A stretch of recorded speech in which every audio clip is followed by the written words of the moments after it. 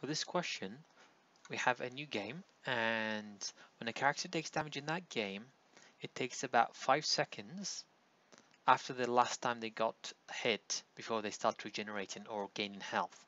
Now, the maximum health they can have is 500 points, which is 100% of their health. Now, this asks us to ask the user how many health points they're on since the last time they got hit, which is what I just did. So you need to create a variable, set it to an integer, and then ask them for the number of health points that they had after they got attacked. Then it says calculate and display how many seconds it will take before the user reaches 100%. So how many seconds it will take for them to go from that specific health that they just entered to 100% health, which is 500 points.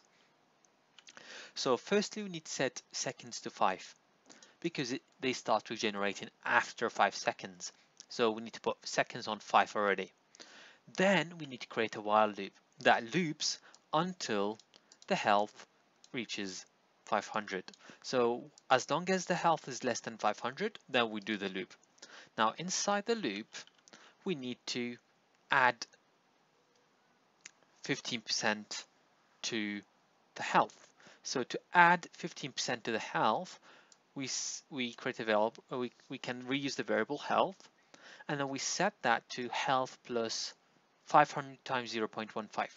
So 500 times 0.15 will give us 15% of 500.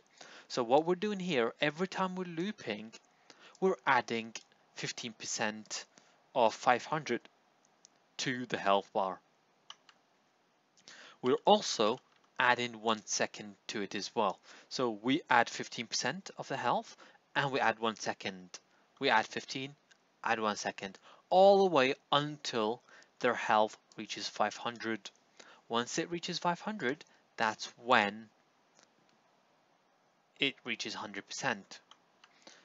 So after we do all that, we need to print off how many seconds it took. So you just need to type print and then display the seconds. So in this case, I've done it in a full sentence. So it will take seconds before you reach 100% health. So when I run it, if I put, let's say my health was at 100, let's say 120 points out of 500.